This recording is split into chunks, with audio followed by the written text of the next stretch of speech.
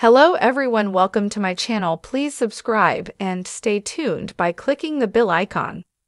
Simon Cowell reveals his true feelings about Britain's Got Talent finalists. Simon Cowell has candidly admitted that he isn't always thrilled by the finalists on Britain's Got Talent. The BGT creator, who has served as a judge on the show since 2007, said on the Capital Breakfast radio show on Wednesday that he really liked every finalist on this year's edition of the talent competition.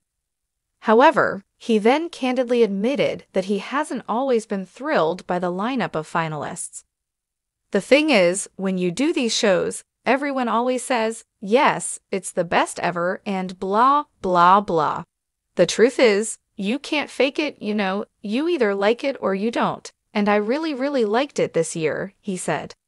There have been years I haven't liked it. After all the auditions, you sit there and you know who the finalists are. You're like, oh my God.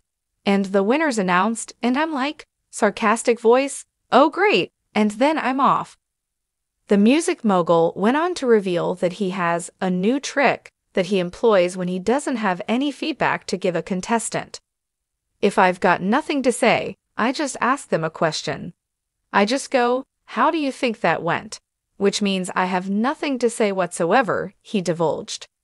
The X Factor creator noted that the audition process is hard and relentless because he and his fellow judges, Amanda Holden, Alessia Dixon, and Bruno Tonioli, have to see a lot of people to find one good person. However, he insisted it is all worth it when they discover someone like Sydney Christmas, who won the show earlier this month.